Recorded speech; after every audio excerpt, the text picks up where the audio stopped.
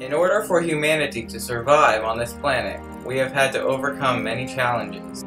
Today, with our numerous innovations in technology, agriculture, medicine, and other areas, we as humans have been allowed to live greater lives than ever before.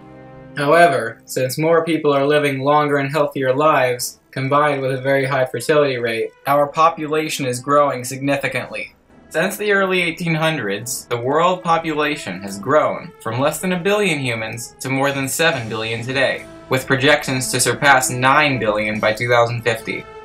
And with more people comes more demand for our planet's limited natural resources, as well as the inefficient ways in which we meet those demands. Fossil fuels are being emitted into the atmosphere by factories and vehicles. This activity depletes the ozone and causes global warming. Consequently, polar ice is melting, landscapes are drying up, air and water is polluted, and fires, floods, and droughts occur at alarming rates. Trash is piling up on land and in the oceans, mountains are being heavily mined for their minerals, and entire forested regions are being cut down, resulting in the loss of habitat and endangerment for many animals. It's hard to appreciate the sheer scale of the destruction that our planet is facing.